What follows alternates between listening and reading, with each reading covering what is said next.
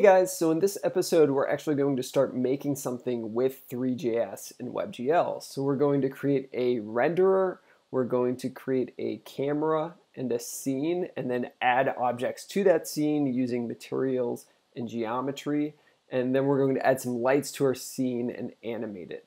So let's dive in. So the first thing we need to do is include the Three.js library. Then we're going to create a renderer, and this is what's actually going to draw everything onto our canvas element. So we'll specify a WebGL renderer. This is sort of the go-to renderer for Three.js. It also does have a canvas renderer for 2D canvas as well. So when you create a renderer, Three.js actually creates a canvas element which you can append to the body dynamically by calling append child renderer.dom element. And then you can go in and we can see our black canvas element being drawn in here. I actually like to do it a little differently. I like having my canvas in my document already. So we can go ahead and add a canvas element here. You can see it drawing red. And then you just pass the canvas element as a parameter into your WebGL renderer. You can also pass other arguments, like if you want anti-aliasing enabled, which can make your renders look a lot cleaner, you can do that here as well. So we can also do other things on the renderer itself, like set the clear color, and this is sort of the default color that our rendered scene will render the background of our canvas element with.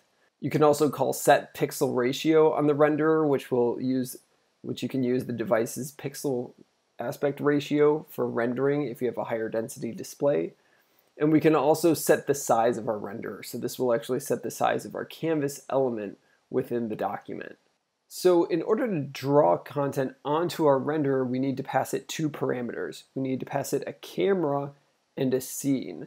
And this is going to tell it this perspective and view of which to draw all the content into our renderer. So let's create a camera, and we're going to create a specific kind of camera. It's important to know that there are different kinds of cameras you can use. And this is going to be a perspective camera. So this is going to view things the way that you normally view them, with perspective, where things in the distance get smaller as they get further away. So this takes a number of parameters. The first one is the field of view. So we're going to set this to 35. And the aspect ratio. So here we're going to do the aspect ratio of our renderer, so the size of our window. So we'll do the width over height. And then we're going to set the near and far. And this is the point at which clipping occurs. So this is when things too close to you will no longer be rendered, and when things too far away will no longer be rendered. Next, we're going to go ahead and create our scene. And this is basically the container object of our whole world where we're going to add things into. And then in order to draw everything, we simply call renderer render and then pass in our scene and our camera. So we can go ahead and test that, and you can see we get this nice big green window that takes up the entire width of the browser. And that's because we don't actually have any objects inside of our scene. So our camera is just placed in our scene and rendering the scene with its default background color of the renderer, which is green in this case. So let's go ahead and add some content to our scene so we can actually see some stuff in it other than just green. What we need to do is we're ultimately going to create a mesh which takes two parameters. The first of those is the geometry and the second is material. So the geometry is the actual geometry that makes up the 3D object. So in this case we're just going to do a basic cube, so we're going to use the 3 cube geometry. And the first three parameters of this are each of the cube's sides. So we're going to create a 100 by 100 by 100 on the X, Y, and Z axis cube. You can also pass in 3 extra parameters which will define the number of faces on each of these sides of the cube.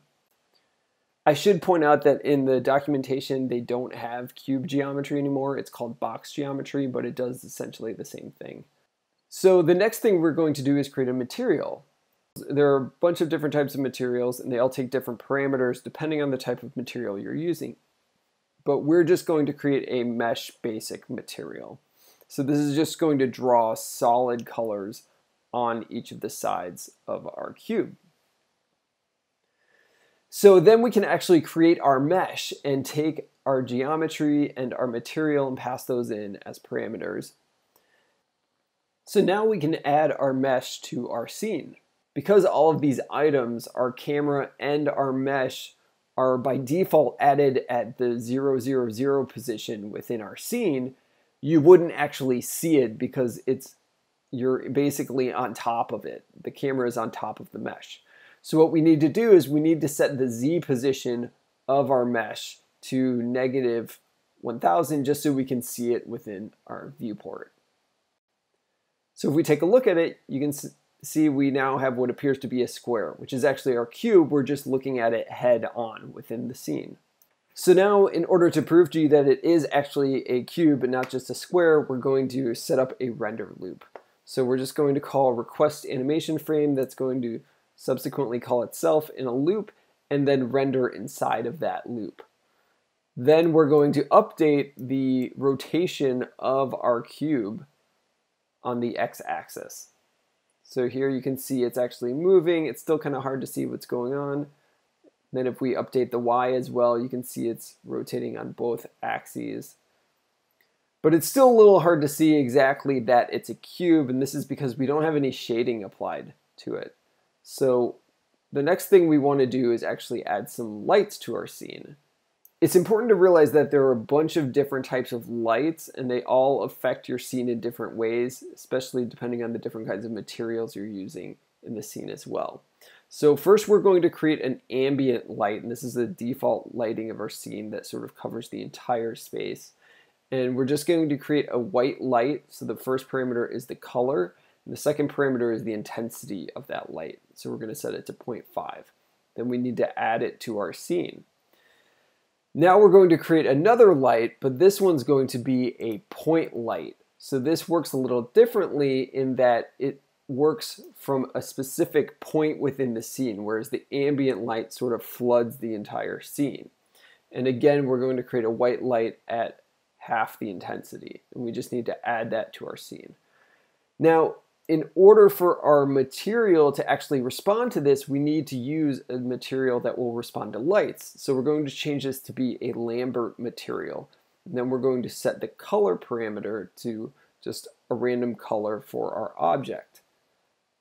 So now if we test this, you can see we now have a shaded cube rotating in our scene. And you can see it has the ambient light, which is sort of covering the dark and shaded parts of it, and the point light, which is shading the front face of it, since our point light is actually at the same position as our camera. So that's it for my episode on setting up a basic scene in Three.js. I hope it kind of shows you how easy it is really to get started with this library and take something really complex like WebGL and simplifies it so really anyone can get set up building a 3D scene with Three.js. So in the next episodes, we're going to dive more specifically into things like materials and geometry, and even get into shaders and how you can set up your own custom shader materials within Three.js. Thanks for watching.